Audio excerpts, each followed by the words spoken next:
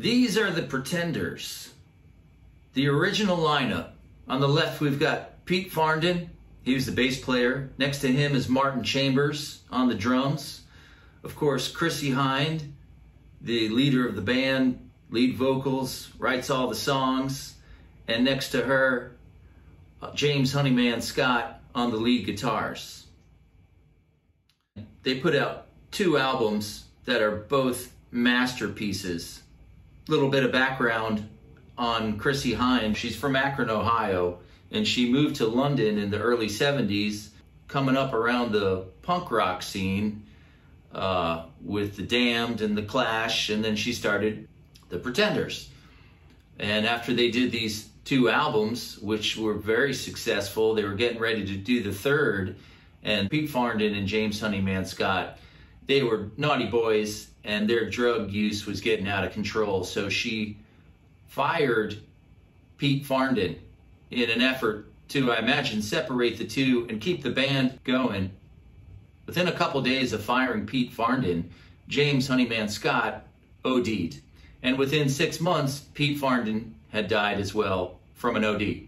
They were getting ready to make a 3rd record. Meanwhile, she was in a relationship with Ray Davies and pregnant with his child, and that relationship was falling apart. So she had quite a calamity going on as she was writing this song, Back on the Chain Gang, which she started out writing for Ray Davies, and then it ended up being a tribute to James Honeyman Scott. They had an amazing career following this string of tragedies. Quite a testament to her perseverance. And the song is a masterpiece. It's pretty simple on the surface when you're looking at it, and as you get involved in learning it, you realize the masterworks that are going on behind it, because it's kind of a dark song, it's sad, and it gets to the bridge and it becomes really dark, minor chords, intense lyrics, and then it uplifts with a key change, and all of a sudden you kind of feel hopeful again. Let's take a look at it. Grab your guitar. Let's work it out. So they had to bring in another guitar player or 2 and a bass player. So they bring in Billy Bremner to play the lead parts. He's playing a B-bender. Billy Bremner was from Rockpile. And they also bring in Robbie McIntosh, who plays the rhythm guitars on this and would become the Pretenders guitar player for the next many years. And Tony Butler on the bass, who is the bass player from Big Country, who happened to be around that day recording a Big Country record.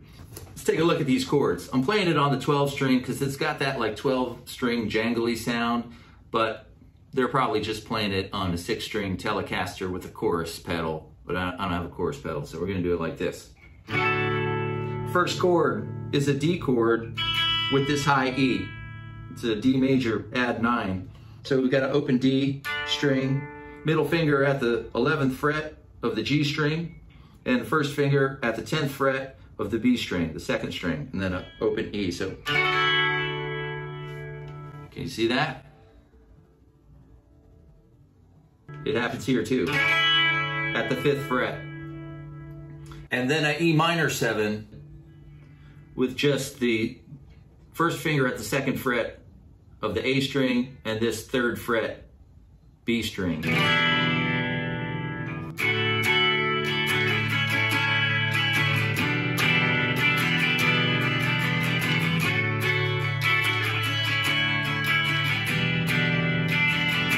And as the song gets into it, there's this little masterclass move. So you're just adding these 2 notes to the E minor 7 chord.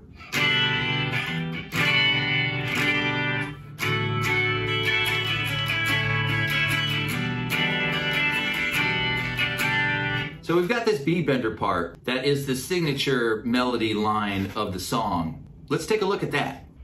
So you don't have to have a B-bender to play this part. So without one, you're playing this D chord without the root note, just starting here on the 7th fret of the 4th string. We're spelling out that D chord.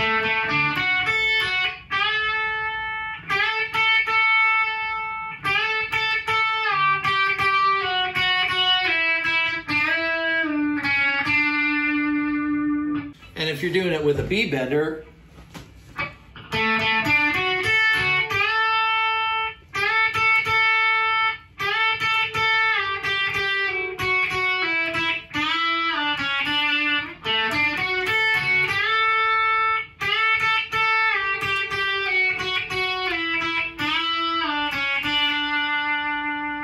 let's try it. What do you say? Let's try it with the song.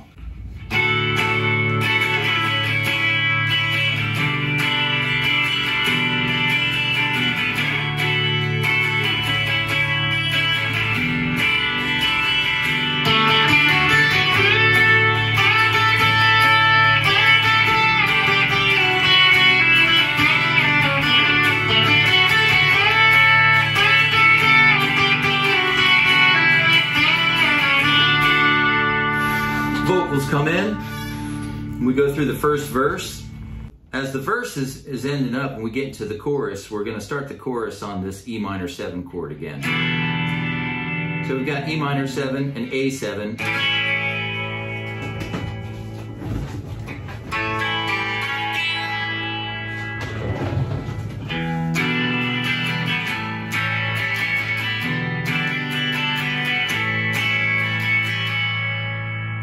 There's a rhythm guitar part in there that's going.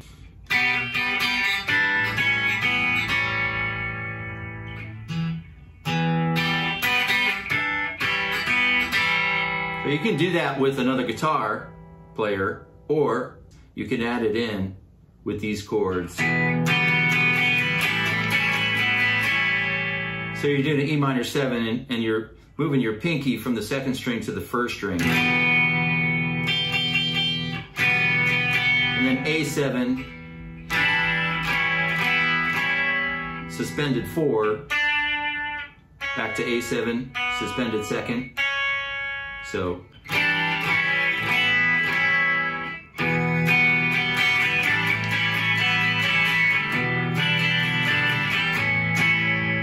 Back on the chain gang. 4 bars of just D and A, and then it goes back in. So we do the second verse, and we're back into a chorus.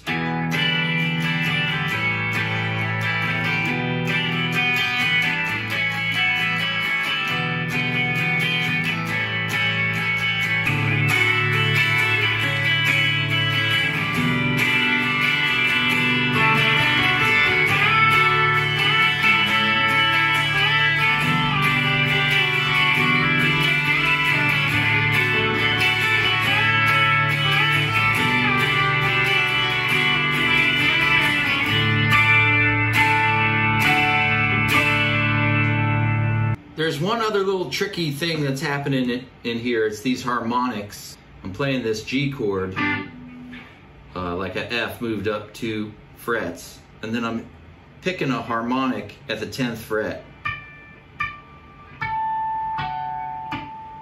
So you have to like put your finger over the fret you want to hit, and then pluck it with your thumb behind there.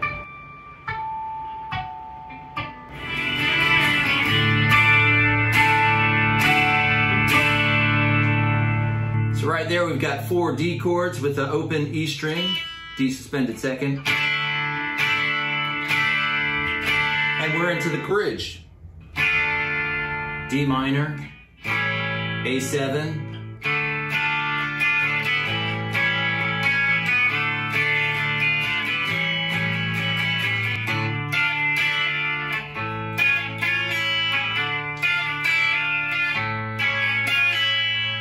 so that can be done with 2 guitars, or you can play just with this one. D minor, lift off your first finger. A7. And that same finger from the first fret open.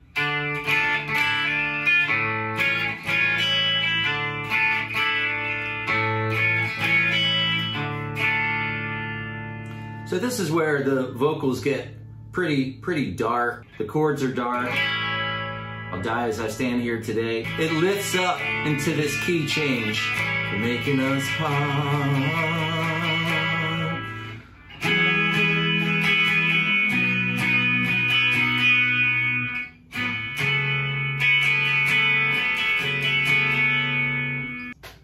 it goes to this key change, it's the same idea as the beginning. So we were doing this before. Now we're just going to move these two fingers up a string to the 4th and the 3rd string, and then up a couple frets here to the 13th fret. And then a F minor chord, but with these open strings up here. Now when we're playing this chord up here, we have to avoid these two strings unless you hold down this 12th fret.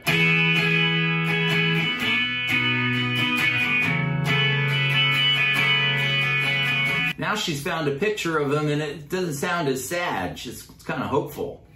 How'd she do that? Since we switched keys, now the chorus is going to be in a different key. It's going to be at this F sharp minor and B. 7.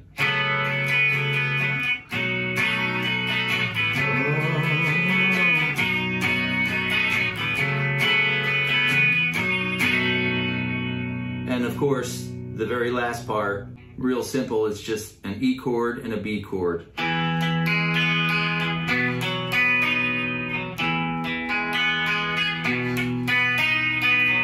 That's going to do it for now.